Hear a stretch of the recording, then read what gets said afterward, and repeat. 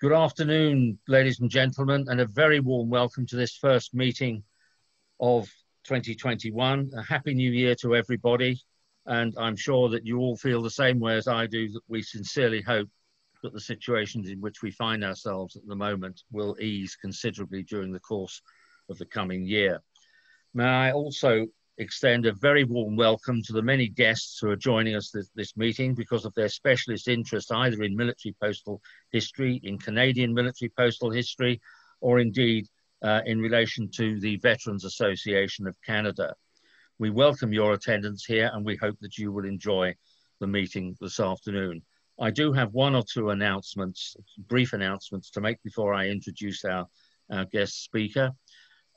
Firstly, that I think some of you already know that the presentation will be recorded and will appear on the RPSL website soon after the meeting. That is the presentation itself. We're not, on the meeting itself proper, we're not recording the chat before and afterwards. Current circumstances have indicated that I need to make some further changes to my planned program, and some of them will appear in the next President's newsletter, which will be distributed worldwide to all members tomorrow, the 8th of January, and they will also appear in the next issue of the London Philatelist, which is due to be published at the beginning of February. There will bound to be further changes to the program, but all members will be notified as soon as possible. Moving on then to our presentation this afternoon, and I have very great pleasure indeed in welcoming our guest speaker, Sam Chiu. He's a Vice President of the Royal Philatelic Society of Canada and a Fellow of that society, a Fellow of the Royal Philatelic Society. His collecting interests are the postal history and stamps of China and Hong Kong, postal stationery, airmail, and various other themes, including frogs and bats, I'm told. Sam's a great exhibitor. He has received 31 large gold and 45 gold medals for his exhibits. He is an accredited judge of the Royal Philatelic Society of Canada and an FIP judge, both for postal history and postal stationery with jury fellow status. He also served 2 terms from 2006 to 2012 at Canada Post's Stamp Advisory Committee.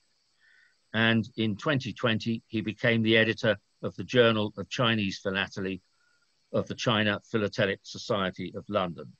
And as I said, it's my great pleasure to welcome him today and to look forward to, with everyone else, to his display, Canada's Sea Force in Hong Kong. It's now over to you, Sam, and we welcome your presentation. Thank you.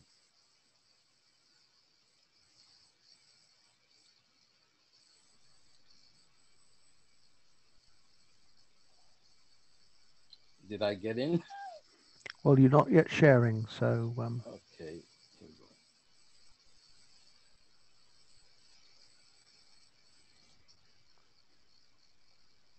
Yeah, now you are.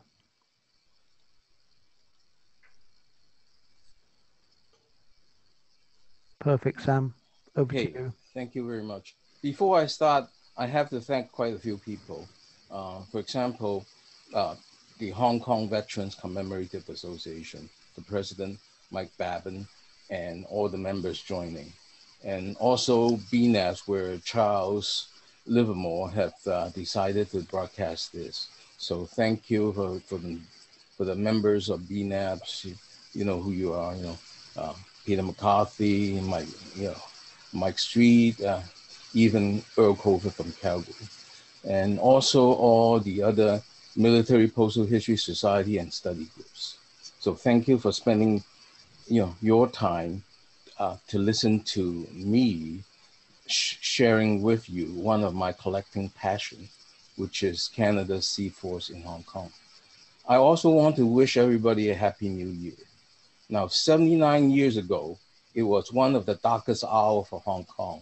And unfortunately with it is about 2,000 Canadian soldiers. So this story is about them.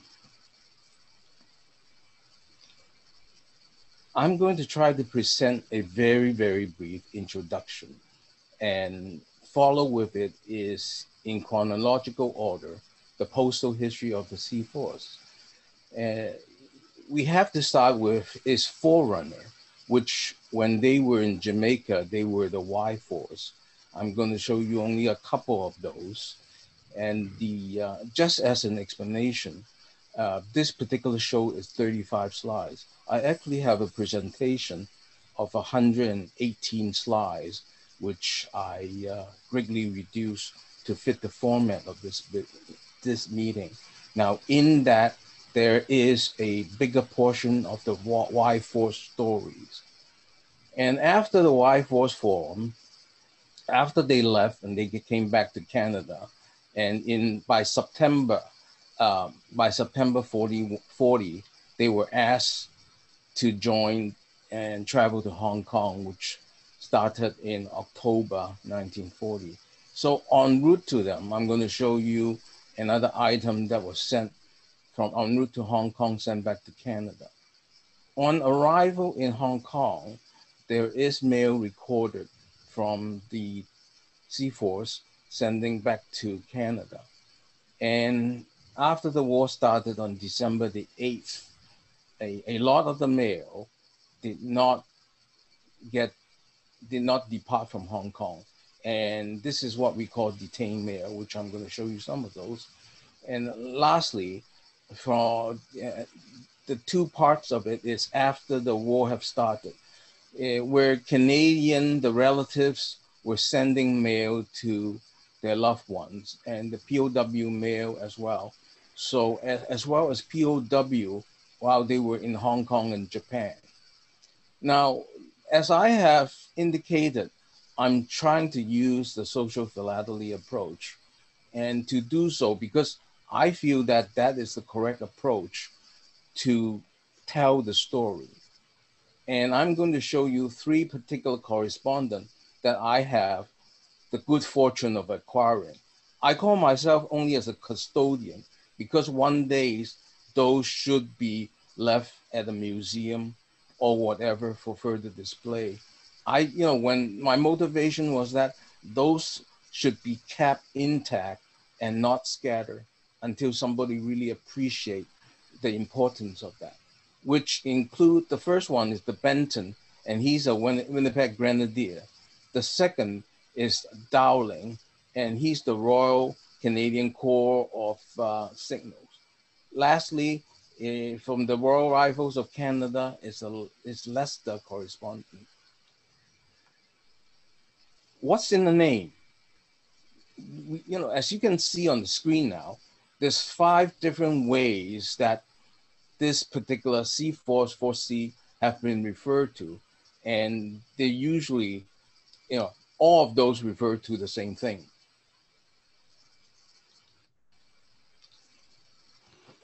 We start off with the Y Force in Jamaica, and when they returned in September 1941, they had maybe a month in Canada before they were called back on duty to be sent to Hong Kong.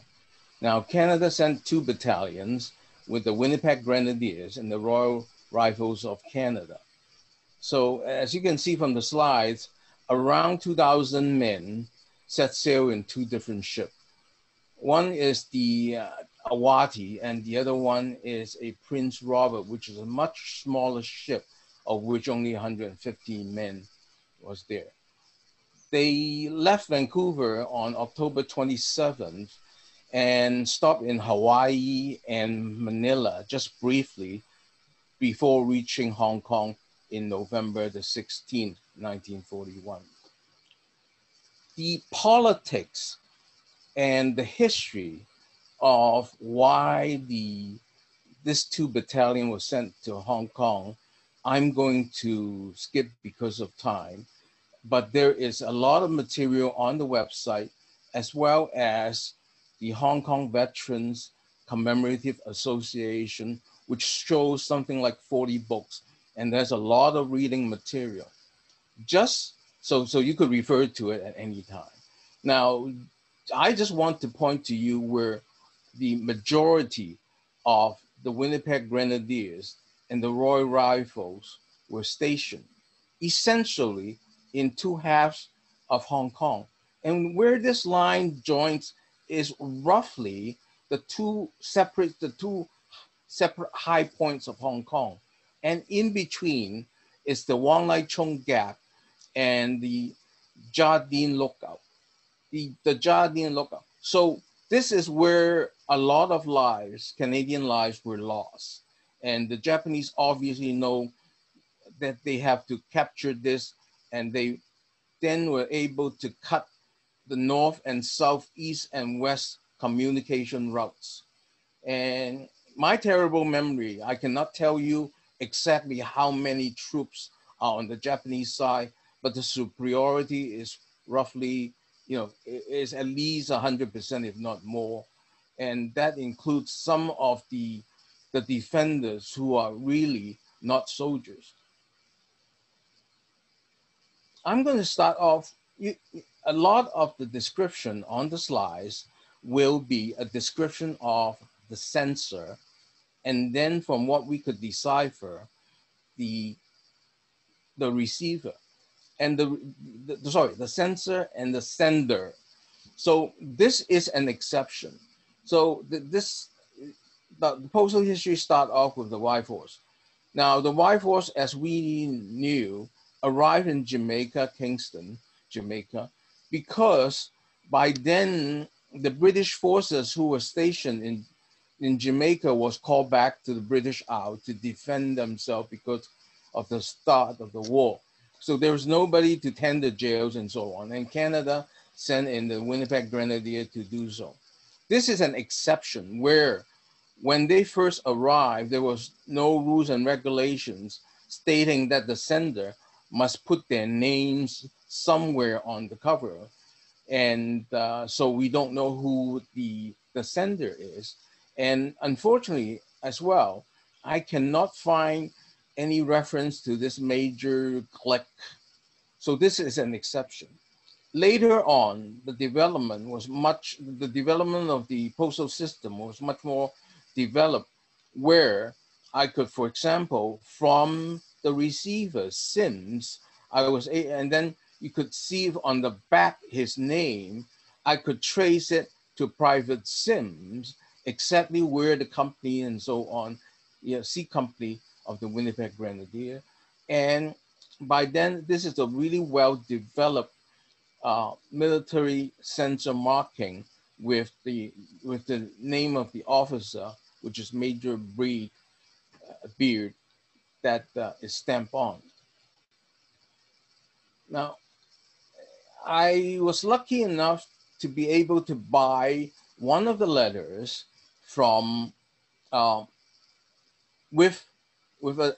the Department of National Defense, and it has very, very important content to me because it mentioned a specific act that this particular person, which is the military censor, is George Twish. Now, I had the good fortune of being able to buy a commemorative booklet of the Winnipeg Grenadiers. And I have on the first row, this particular person is George Twish. Now, in the commemorative booklet, we have all the soldiers, enlisted men in group photos, plus all the officers in big photos.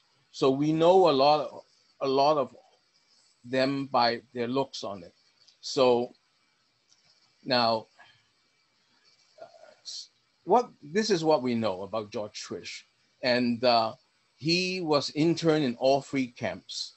And the other part, before I bought the letter, it was already highlighted in red. And what it says was that the big deal that he was complaining was the Jamaican custom people were charging customs duty on imported cigarettes from Canada for the men. So he's making a big fuss on that. Now, already mentioned that en route, the two ships stopped by Hawaii and then it stopped by Manila before it got to Hong Kong. On November the 2nd, which you can see on the marking on here, November the 2nd, Royal Rifles of Canada. This particular cover was sent while the ships arrived in Hawaii, and it was probably sent in Hawaii and onward back to Windsor in Quebec. It took a merely 15 days, so I'm not sure if it went airmail one way or the other. So, but this is a pretty scarce animal. And Royal Rifles of Canada, this particular marking belongs to the orderly room in one of the ships. The other one, there's a corresponding one from the Royal Rifles, the Winnipeg Grenadiers, which unfortunately I have not the good fortune of buying. I have not seen it offer. And there is also mail that is taken off the ship when it got into Manila. I have copies of that, but never been offered any material from that. So what we see is this is sent by Rifleman Muir of RRC, and it was censored by Lieutenant McDougall. On arrival in Hong Kong, my good friend and advisor, Mr. Richard Whittington, he may be joining us here, is very generous to me because he's the one who is doing all the censor of the British triangular markings while in Hong Kong. And we know that on November the 16th, the Winnipeg Grenadiers and the Royal Rifles arrived in Hong Kong. The first record of mail that was sent from those two were November the 21st.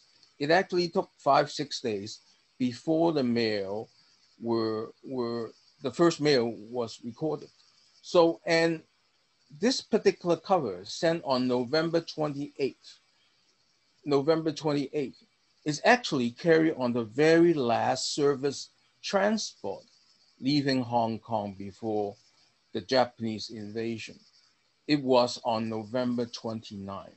So as you can see, there was very few days between November 21st and November 28th that mail for the soldiers who have arrived in Hong Kong got out. After that, that's another story because those were stuck in Hong Kong.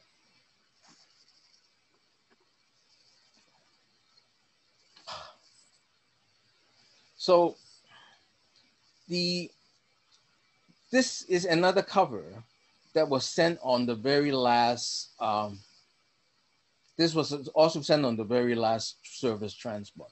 Now, we know that this was censored by Lieutenant Kerrigan. As you may appreciate, a lot of this, even though it's 79 years after the fact, we are just getting some of the stories. So I recently read on the Hong Kong Veterans Commemorative Association that Lieutenant Corrigan actually befriend with another person who was a Hong Kong resident in the POW camp, and they become good friends. And Lieutenant Corrigan's 4 daughters in Canada met up with this particular person. And of course, there's a story that came with it. So this is evolving. We're just learning a lot of things, even though this is 80 years after the fact. Now, the writer, Private William Alex Callis, he was killed in action on December 21st. I should correct myself. He was missing in action, which means his body was never identified. And we know of what the Japanese did to some of the body, which is unmentionable.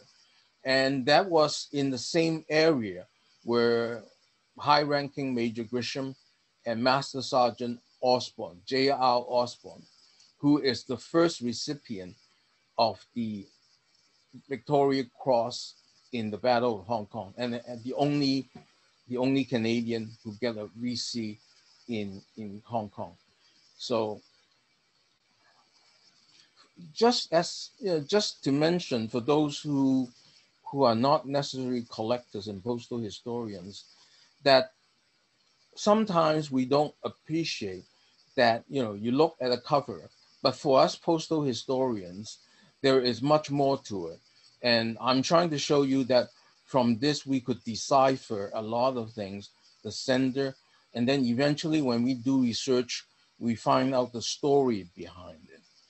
So this particular one was censored by Lieutenant Young. So, and he was killed in action again on December 21st.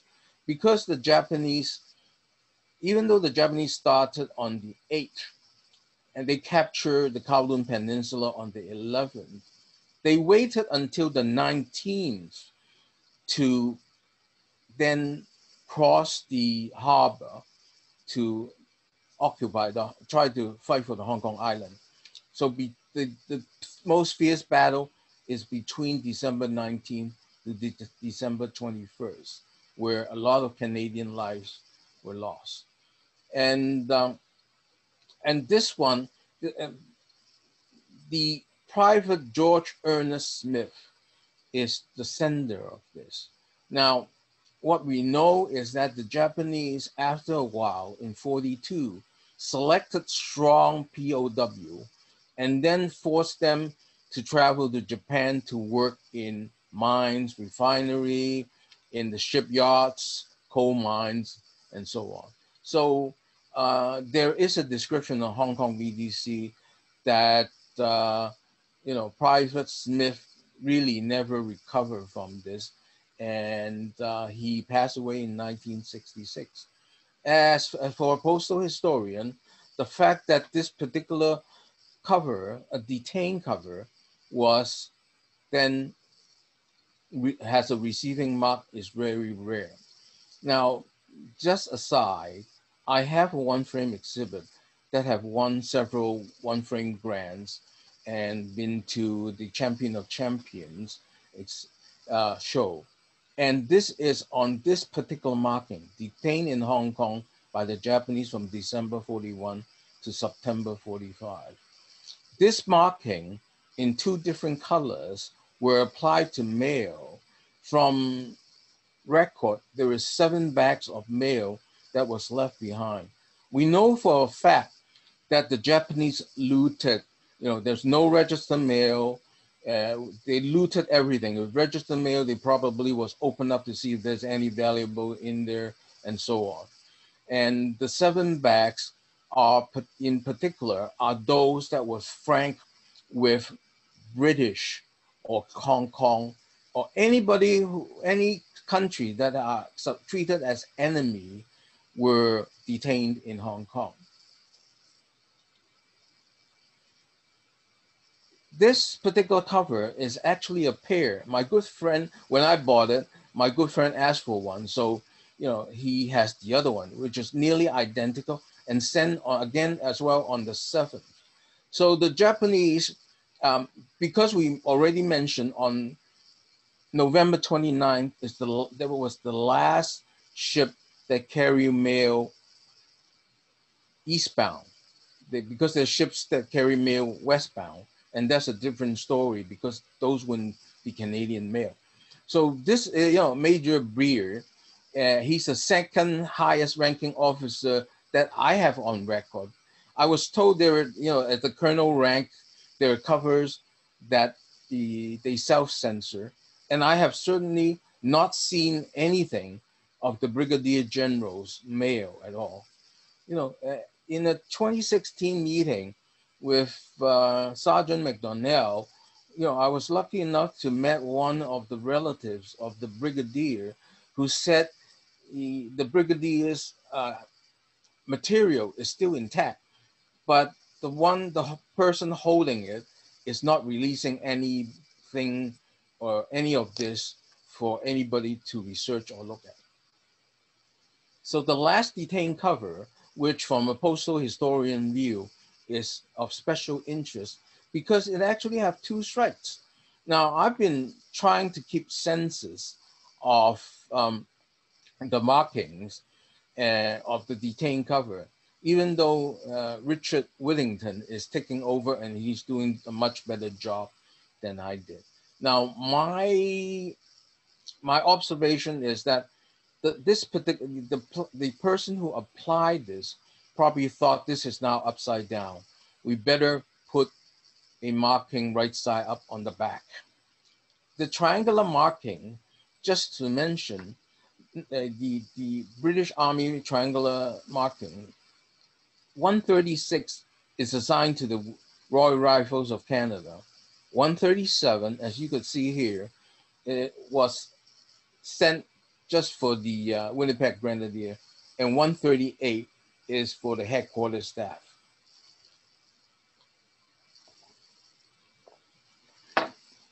Let's take a look at mail that was sent by the families to the soldiers when they were in Hong Kong.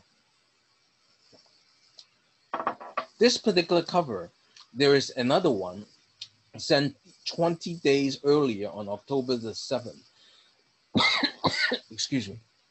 And both of them never made it to Hong Kong. And they were trapped in Ottawa and eventually sent back. So, as you can see, October 31st, the ships departed from Vancouver on October 27th. Families sent one from October 31st, and by then it did not reach Hong Kong because it probably was, by the time it got to Ottawa and so on, on November the 3rd, and it was dispatched, Hong Kong have already been in battle. Ken Ellison have the other cover, and this particular cover is from Lieutenant Brickley, and he passed away,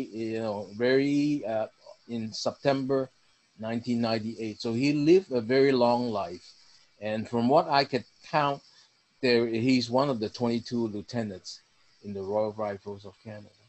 What this particular cover shows us is that a lot of the family members who sent mail to, before the war, they never reached Hong Kong. So after the war, then we have very specific instruction where the family should be sending and addressing the mail. So we see this particular pair that was sent to Private Vernier of the Royal Rifles, and one was sent on May the 5th, the other one is May 15. And from record, we know he was wounded, and eventually he was awarded the military medal after the war. For postal historian, there's a lot of information in here. Besides the censor tape, where we could trace where it is from, we actually see the POW camp censor marking.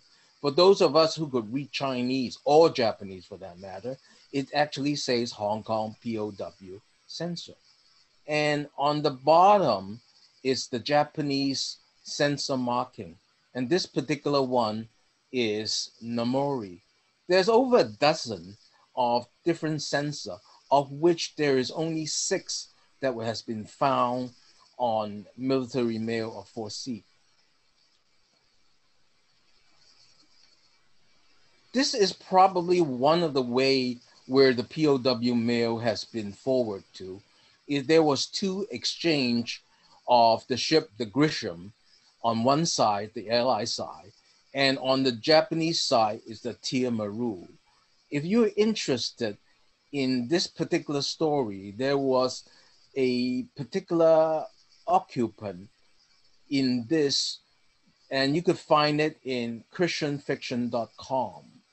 So this two exchange is where, you know, Japan and the rest of the world agree on both exchanging male and civilian on both sides. What I forgot to mention when I said 1975 men, there should have been included in there two women who were nurses that went to Hong Kong with the two battalions.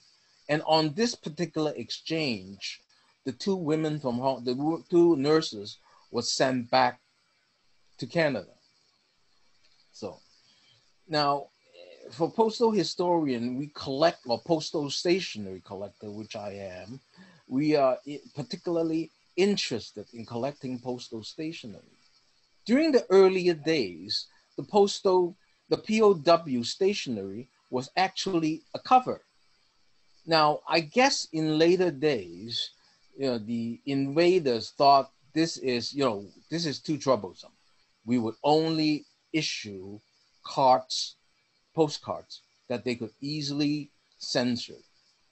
So this particular one, this is pretty scarce, and so this was sent by Rifleman Martin, and he was recorded wounded in action. And again, he was able to come back and die at pretty old age in 1998. This particular card, which you saw earlier before my talk, was sent by, you know, Crawford.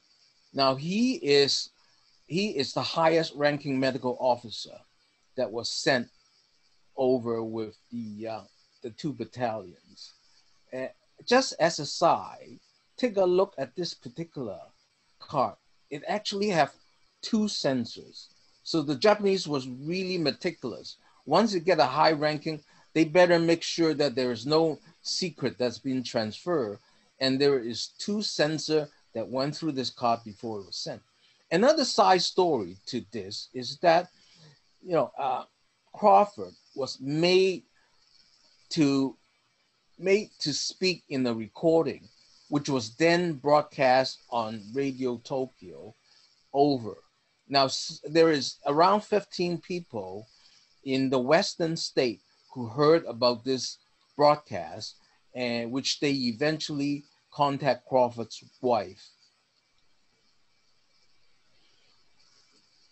For mail that is going from Canada to Hong Kong, by then, there, you know, as a postal historian, we try to track what is the earliest and what's the latest, and if there's any transition. Now, this particular one is, you know, again, from the information, S resemble the Sum Sui Po camp. Once it get into Hong Kong, there's probably somebody sorting the mail and trying to direct it to the right camp where the receiver was. Of particular interest is this generic marking, which just say censor. And again, this is Namori on it. This is, to me, this is a very early marking where the Hong Kong censor haven't got their act together, that they haven't made the specialized stamp which says Hong Kong BOW camp. And fortunately for us, that the writer had written on the back, you could barely see it, the receiving date on it, which was a year later in 43. Now, there was a comment earlier in the discussion that how much of the mail were received. And this is what we know from description. The Japanese deliberately trying to demoralize the POWs. So in front of their camp, they would have piles of mail coming from Canada, and they would burn it. And they would loot the packages that were sent, which they would use themselves or sell. So this is really touch and go. We don't necessarily have a census of how many got, how much. This is the first time that I heard that one of the occupant of one of the 4C member have something like 100 letters, because to me, a lot of them got no mail. And as you can see from later from my two correspondents, the typical number is probably 4 or 5 pieces.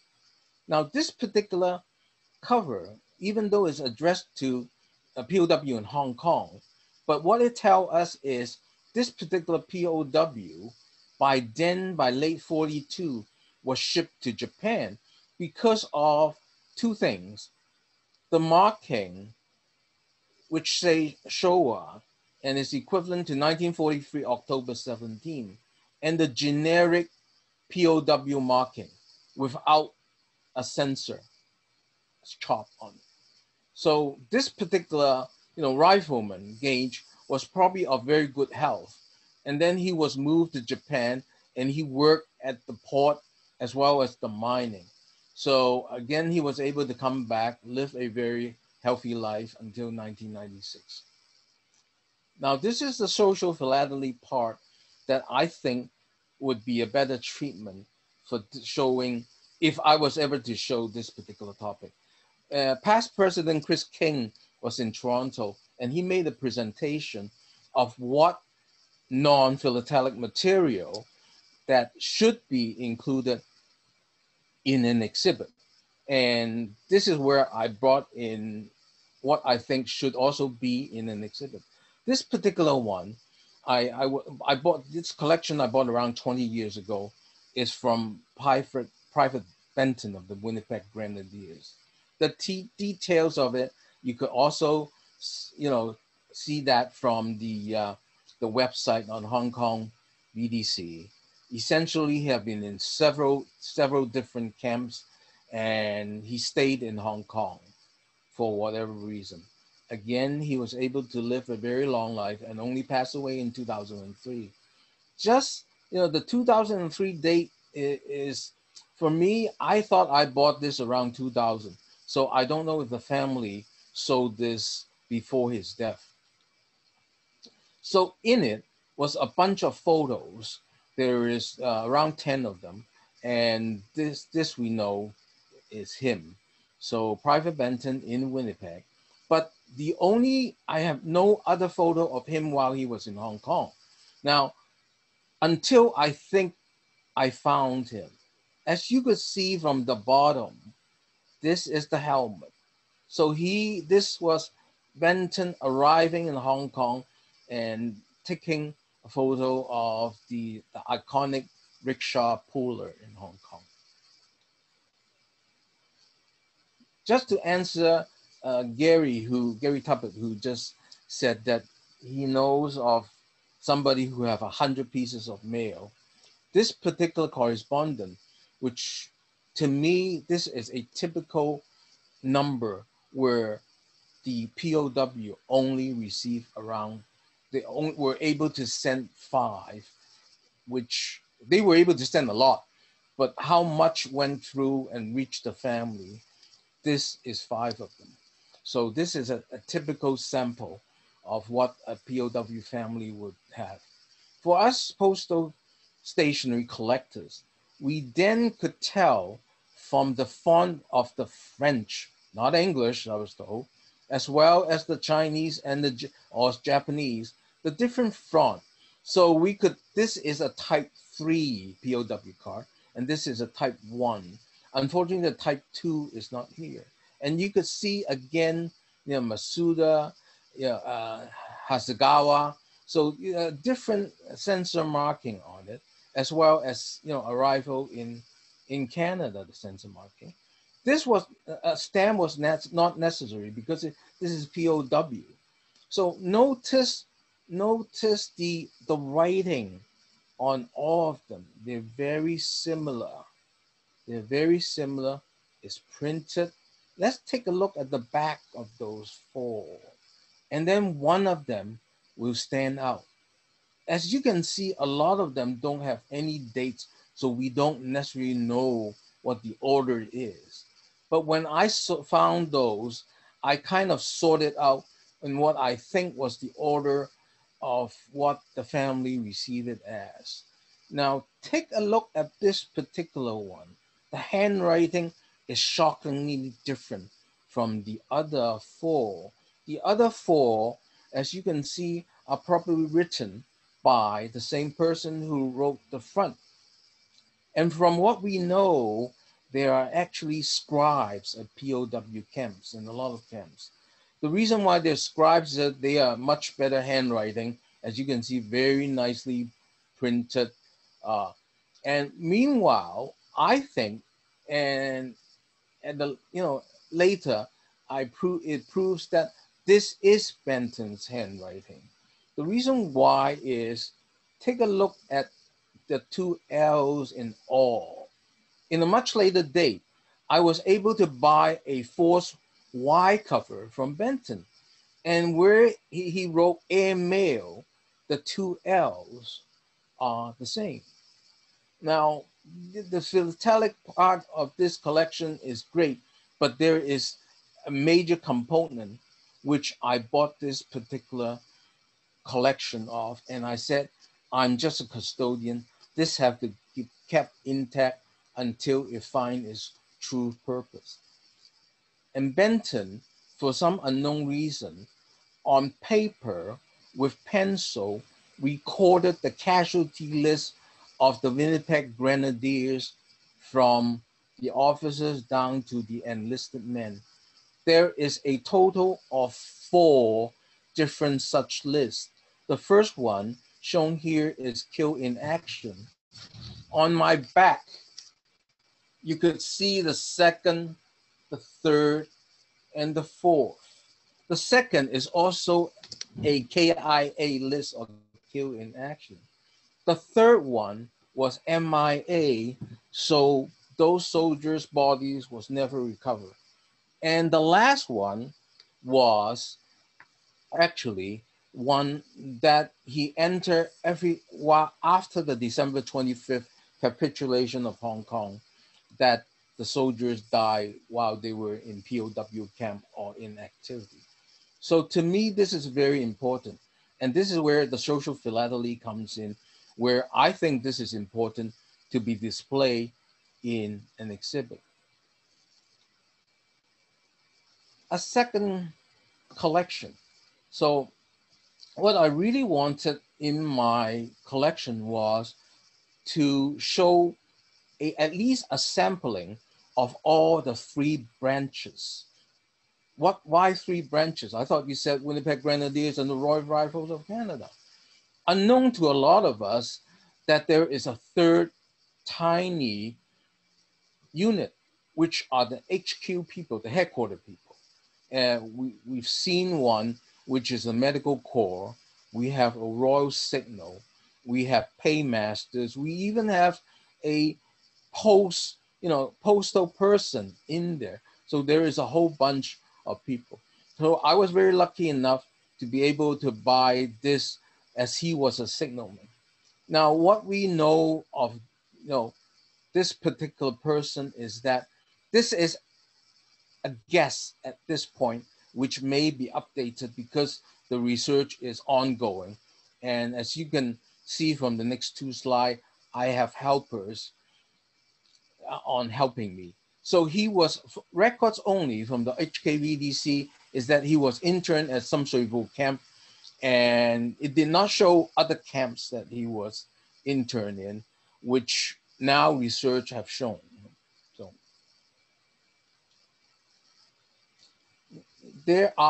this is a completely different orientation where those are from the family sending to Dowling. So Dowling have kept those cover, and after the war brought it back so to keep intact.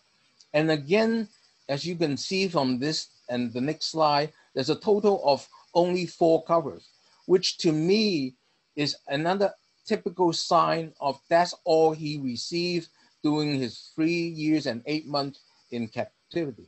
Now, in an earlier slide, I was questioning what this BR means. The S I know is some sort of boat. Now, our IT chairman, Mark Bailey, I have to thank you profusely on doing this. Within a few hours, when he saw this slide, Mark did the research for me, and solve once and for all what this BR is.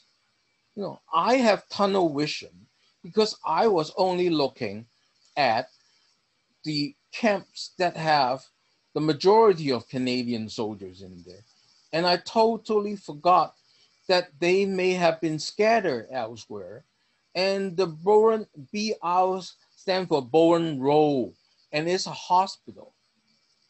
So mark within this few hours. So 2 days ago, this particular slide have a question on what this BR is. So again, you could see on arrival in Hong Kong, it has the POW sensor marking in there. So BR, by then, you know, Dowling was not in the BR camp. He was then moved to Sam Shui Po camp. Now this particular cover of major interest in here is down here, the endorsement, SS Grisham. Already mentioned is that there was 2 exchange of mail. And unfortunately, I forgot to, I should really show the bottom, which says via New York. You know, in my research and in my censor, I have only found this particular cover that specifically have the endorsement that this particular item was to be shipped by SS Grisham. So again, this has the BR crossed out. So Bowen Road, he was not in the Bowen Road Hospital. He has since moved to S, which is the Sam Shui Po camp. The last 2 philatelic items in here are very similar. This particular cover, which was very similar to the one that I showed you earlier on the SS Grisham, this actually have no endorsement. But, and I think this may be probably typical where, you know, it was sent there, the family doesn't know that it was going to through Grisham, so there was no endorsement. And this particular number, 5845, is probably, 5845 is probably a POW number that have been assigned. So I have to thank Mark Bailey for all his research and hard working. I have to pull my head out of the sand and try to have a broad prospect to be a good researcher. One of the reasons why I bought this particular cover is those scarce animal, liberated prisoner of war aerogram. There are very few in existence. My census, I have not seen more than 20 of this, but I know there should be much more in existence. So this was sent by family after they know that the end of the war to this particular one, of course, was sent to Dowling. You could see from the endorsement down here is Manila via Melbourne. And my fellow researcher thinks that this never went to Manila. It probably was waiting in Vancouver for their return. So we would not know.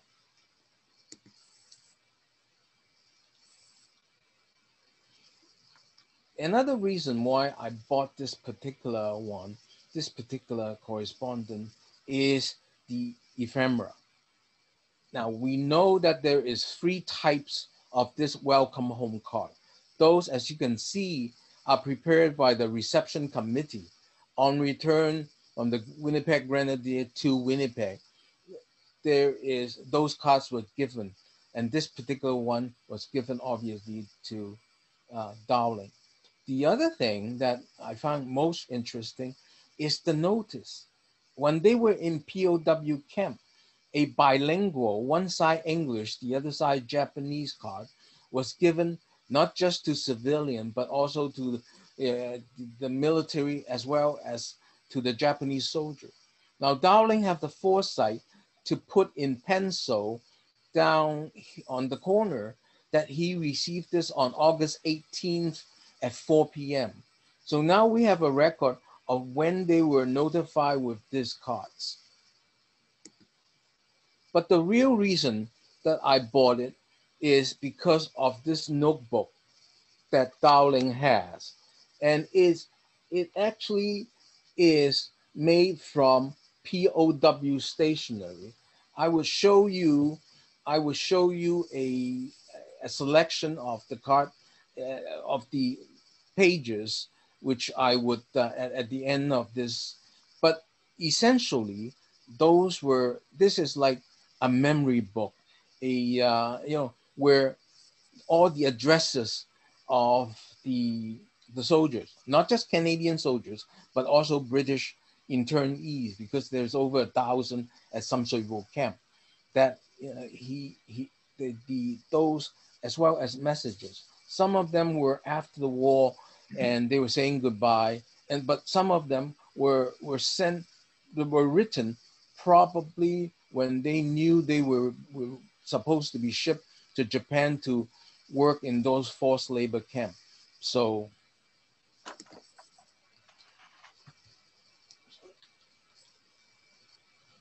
the last correspondent that I have is from a member of RRC.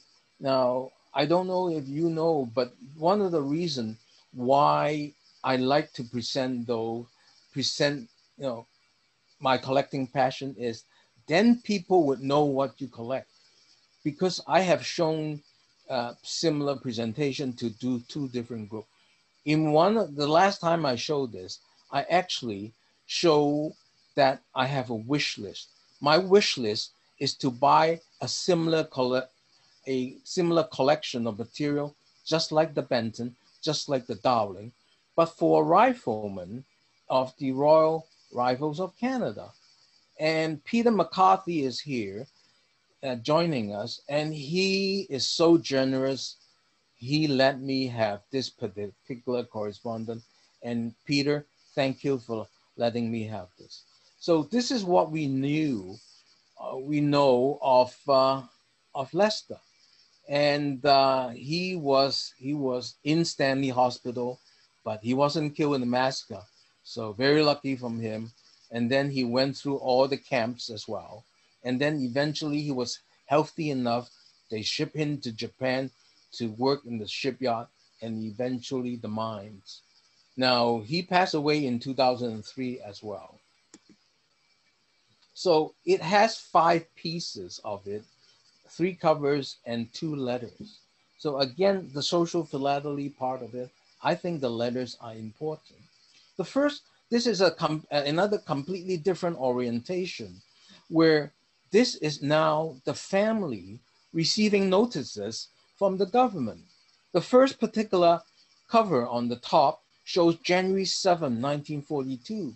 The letter have since lost, but I'm sure that the letter was a notice from the Royal Rifles, as you can see from the corner card, that telling Lester's father that his son was his son was involved in the Battle of Hong Kong, and they don't know what their status is, because by January 7th, there's no way in Canada they know who is alive and who's hurt and so on.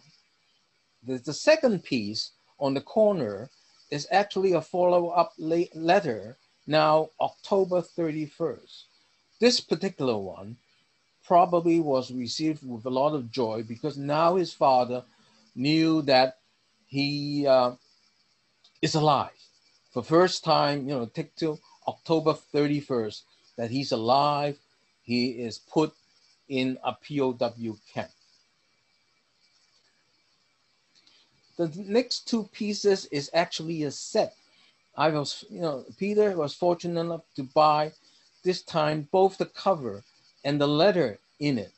So in the letter, as you can see, this is a much later date. By July 1943, the Royal Rifles was contacted that Lester was being shipped to a camp in Tokyo. They only say camp. They didn't say it was a hard labor camp. The very last piece is from a buddy of Lester, who by then, this is November 45, so Lester had been repatriated and went home. As we can see from the corner, from the HKVCA website, Lester lived a very long life. And, you know, that was before he passed away. Okay. Just as a summary, I start off with a very brief introduction. You need to read up more on that.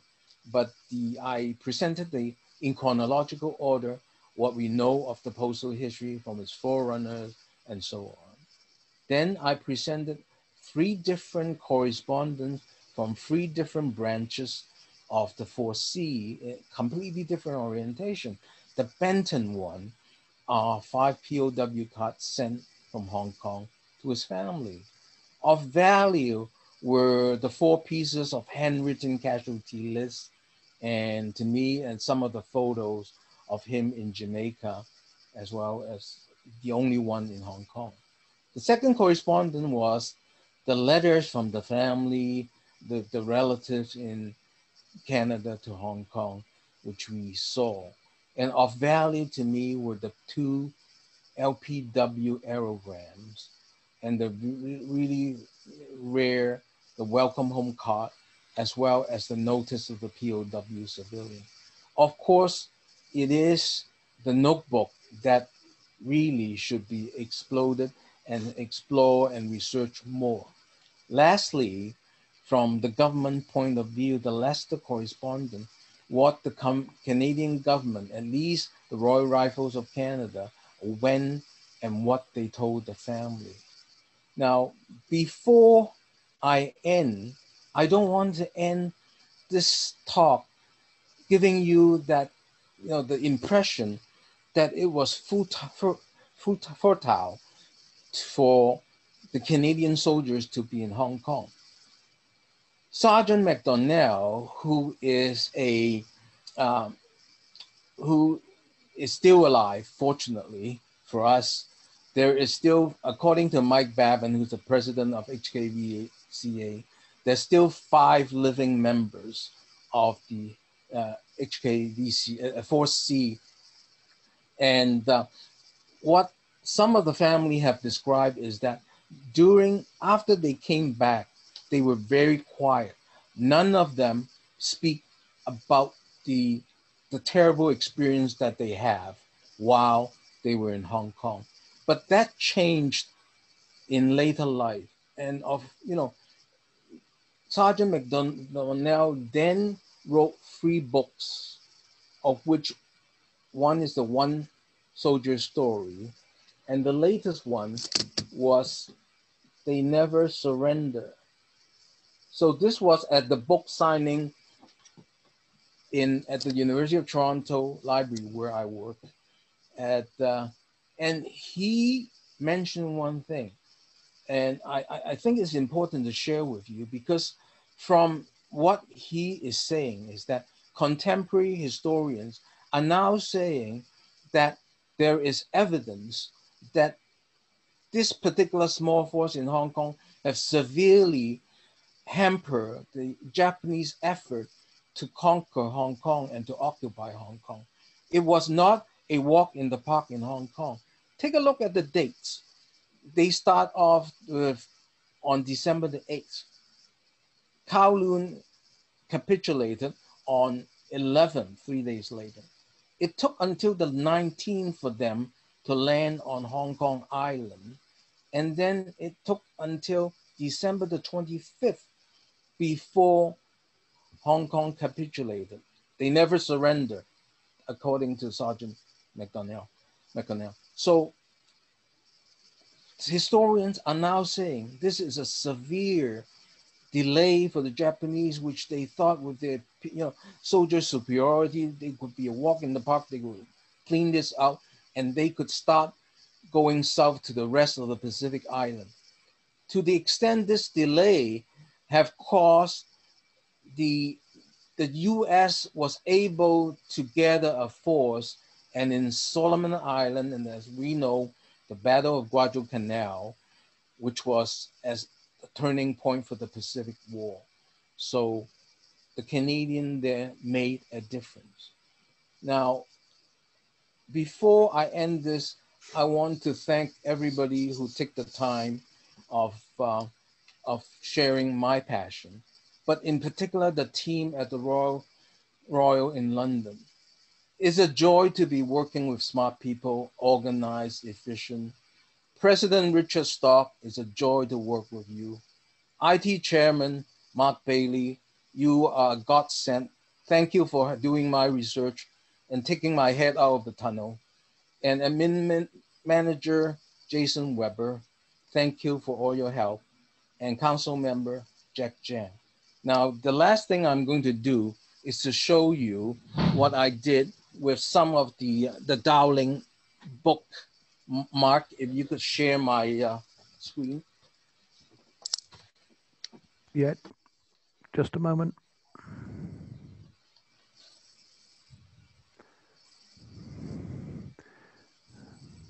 Just bear with.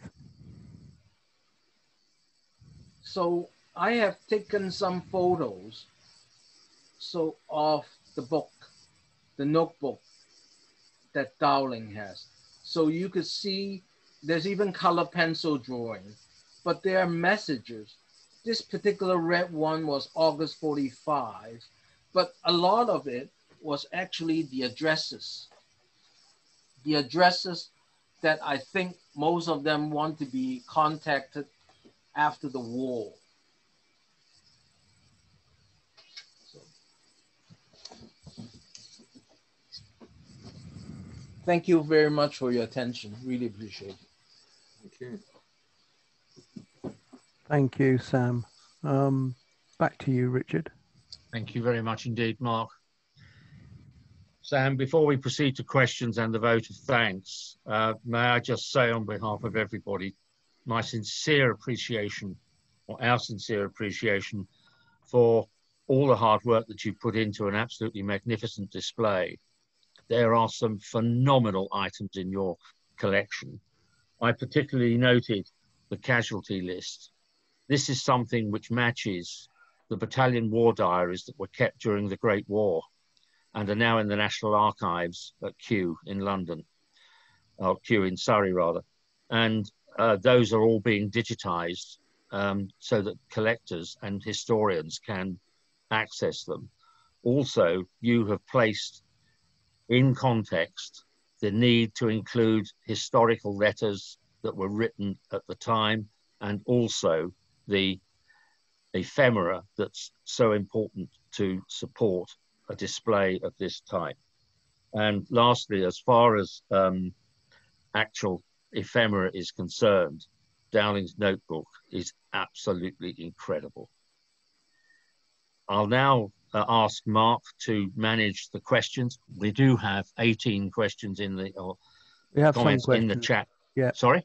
Yes, you're right. We have quite a few questions. You have quite a few questions, so yes. I'll mute now and then hand over to you. Thank you, Richard. Yes, Sam. So the first question is actually from Steve Jarvis, who says, and this is in the context of the Y Force, he says, Sam, are you aware of the Encyclopedia of Jamaican Philately, Volume 9, which covers military mail? He says it contains a chapter on the Canadian forces in Jamaica during World War II. Is that something that you're aware of? I'm aware of it, and I only collected the first, I think there is 4 different forces of Y Force going there at different times. Yes, I am. Thank you for bringing that up. Yeah. Yes, thank you, Steve, indeed, for bringing that up. Now, Richard just now spoke about those lists of killed in action and missing in action. John Cranmer is asking, is the list of killed in action and missing in action available online or elsewhere? At the Hong Kong VDC, you have the official book by the Colonel. That's the official book. Is it Colonel Howe? Mike, help me, my terrible memory. So there is an official recorded book in there, and it's just pages of the names. So I haven't done my homework. I haven't compared this list to the one in there. So it is available. And of course, Mark, if you like, I could blow up those 4 and you could put it on, attached to my slides as well. Yeah, we could do that. Did you want Mike Babin to comment on that? Sure. Mike? Hi, Sam. Thank you very much. Terrific presentation. And for those of us who have family members who were part of C-Force, it just provides us with a whole new perspective. So thank you very much. Regarding the question, on our website, hkvca.ca, there is an extensive amount of information about the members of C-Force. There is a complete list of those who were killed in action, those who returned alive, which POW camps they were kept at, and so on. So I encourage you to have a look at that website, hkvca.ca. Thank you, Mike. Yeah, thank you, Mike, for helping answer that question. Really appreciate it. Now, actually, Sam, the next question comes from me. I'm taking them literally in the order that they're on here. That pocket book that you have of Signalman Dowling, does the pocket book mention the time that he was at Bowen Road Hospital? No, it doesn't, unfortunately. Okay. It doesn't, yeah. Okay, thank you. Julian Bagwell mentions, because you mentioned the death of CSM John Osborne, who was awarded the VC for his very brave act of throwing himself over a hand grenade, and therefore when it exploded only he died, it didn't kill others around him. There's a very moving memorial to his action, and indeed his death, on the trail on Jardine's Lookout, is what Julian's telling us. Moving on to another question. Charles Oppenheim says, please excuse his ignorance, but he had no idea that officers could self-censor their letters home. What rank did you have to be allowed to self-censor? Officer, so lieutenant upward. Okay, thank you. At the moment, that seems to be the final question. Everybody else has put some comments in there. Oh, hang on, no, there's a thank you, Bill. There's a late arriving question from Bill Longley. Bill's asked of what is the number of soldiers male that exists? Well, yeah. My good friend Bill, I cannot tell you that, because the other thing is that a lot of the family kept the male. So, you know, it may not even be outside of the family. And until today, you know, Gary was telling me that somebody in Vancouver area, the family has 100, just for one particular, you know, soldier has 100, which I thought all along that, you know, typically they would get 4 or 5. So I have no idea. I suspect there's a massive amount still in family because it means something to them, and they usually would not sell it for whatever reason. Yeah, I agree that basically the question that Bill is asking, which is about the number of different soldiers for whom male exists, I think, to be honest, Bill, that may never be known, or certainly it'll take a very long time for it to be known for the reasons that that Sam has just outlined. Bill then follows up with, how many soldiers' names do you have recorded that received mail? Which perhaps is an easier question to answer. I'm not the one to do this, because just as a disclaimer, my collection is not the best for C. You know, Ron McGuire's is the best for C, and that's what he aimed to do. You know, Ron wants to collect every soldier of Force C, so he's the person. But unfortunately, Ron is very hard to get hold of, so you know the information is not available. Okay. I suspect at least a few hundred, you know, at least a couple of hundred. Yeah, yeah. I'd like to invite Mike Street. Mike, you can unmute yourself. I think you'd like to say something to Sam, yeah? Thank you. Sam, in July of 2016, my wife and I made a trip to the Gaspé, and after a long run, we pulled into the town and went immediately to the McDonald's, which popped up on the first corner, to take advantage of the facilities and have a coffee. We sat down, and I looked over to the table adjacent, and there were three elderly people in blazers with medals and Canadian Legion badges. And because of my long association with Ron McGuire and Ken Ellison, I recognized immediately that one of them was a Hong Kong vet. So I had a chat with them. This gentleman, whose name I've forgotten now, knew Ron McGuire and had corresponded with him. And at that point, this gentleman was still alive, and I gathered that there were at least one or two more still alive in the Gaspé area. It was quite an end of a long drive, and I won't forget it. Thank you. Yeah, thank you, Mike. Yeah, thank you for sharing that with us, Mike. Okay, well, there's no further questions other than Alan Baker's mentioned that he has a series of covers from Major Gresham from Jamaica. Some were censored by other officers and some were censored by Major Gresham himself, which also helps sort of answer the question, I think, about officers who were able to do self-censorship. So I think, Mr. President, that was the final question about that we've got here in the questions. So I'd like to pass back to you.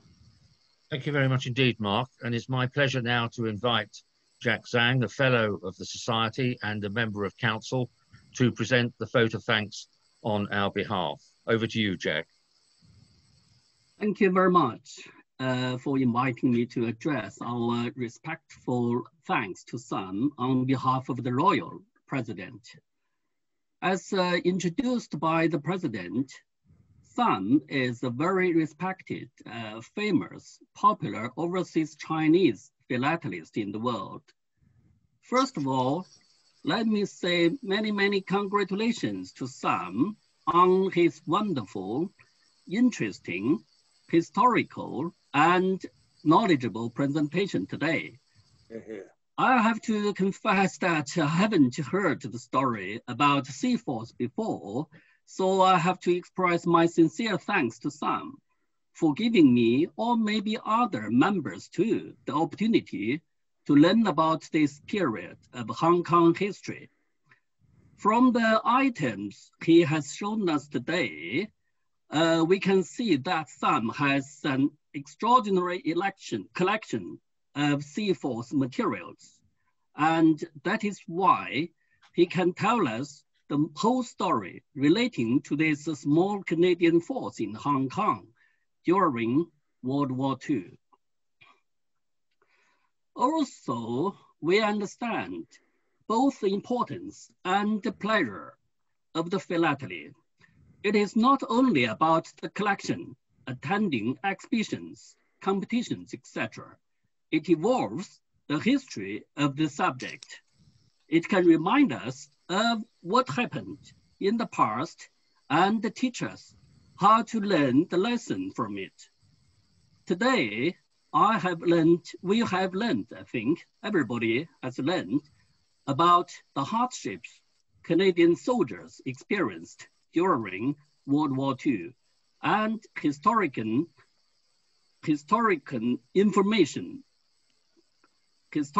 information on the POW during this period, which may interest the families concerned and researchers.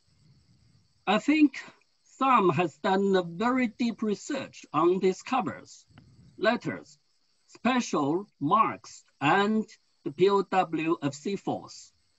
The postal history items, such as the forerunner, wire force material in Jamaica, mail en route to Hong Kong, arrival in Hong Kong, detained male, retained male, and POW male in Hong Kong and Japan enable us to understand what happened to C-Force after it was sent to Hong Kong just before Japan invaded Hong Kong, and also their experiences as POW in Hong Kong prison camps and in Japanese mines, ports, etc. I think some of the materials are very rare and useful for philatelists and, of course, also for historians, particularly the correspondences of Benton, Dowling, and Lester. I especially liked Mr. Dowling's handmade notebook, in which I'm sure there is much more useful and historical information. To conclude my vote of thanks, I would like to use some words published in our Royals Journal, the London Philatelist, in December 1906. The intellectual and scientific aspect of philately has always been manifest to those engaged in the pursuit.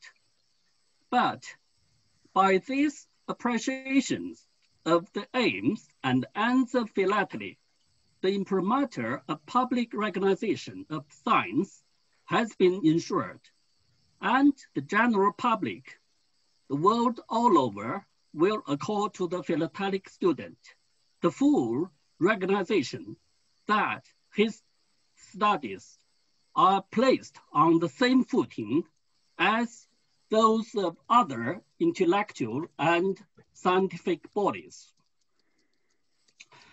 Some study has proved this. Well done, Sam. Many thanks. And of course, I have to say thanks to Mark Bailey too for his contribution too. Thank you very much to you all, and Happy New Year. Thank you. Thank you very much indeed for that eloquent and excellent vote of thanks, Jack. Thank you. I'm very, very grateful to you on behalf of everybody. Thank you very much, President. Mark, do you Yes. have the certificate available? I do, and just before I put that up, there is one last question that snuck in when I wasn't looking. And I think it's a good one just to ask, because it's a quick answer. Sam? Sam? Yes. Do the postal stationery items that you mentioned, do they have any indication of value, as in, you know, indicia? No. Thank you. Absolutely nothing. Okay, no, thank you. Anyway, yes, as Richard asked me, I will put this up on the screen. We do make a presentation of a certificate. This is the virtual version of it. You will, in due course, Sam, receive this in the mail as a memento of your excellent and erudite presentation to everybody this afternoon. Okay, thank you. Right. I think that brings us to the end of the proceedings this afternoon. May I just mention our next meeting on the 21st of January, and that can be written down very quickly as 21-1-21. That subject will be presented by Murray Abramson, and it will be on a specialist subject of his, the early commercial United States airmail via England onward to the British Empire between 1922 and 1941. And I hope to see as many members as possible to view that presentation in a fortnight's time. Thank you very much indeed, everybody, for joining us for this presentation this afternoon, and do keep safe and keep healthy. I'm sure we're all, well, we're not looking forward to further lockdown, but any changes to the proceeding, to what happens in the near future, will be the subject of the first 2 or 3 paragraphs in my presidential newsletters. Thank you very much indeed for joining us this afternoon. We will continue to chat informally for as long as everybody wishes to do so.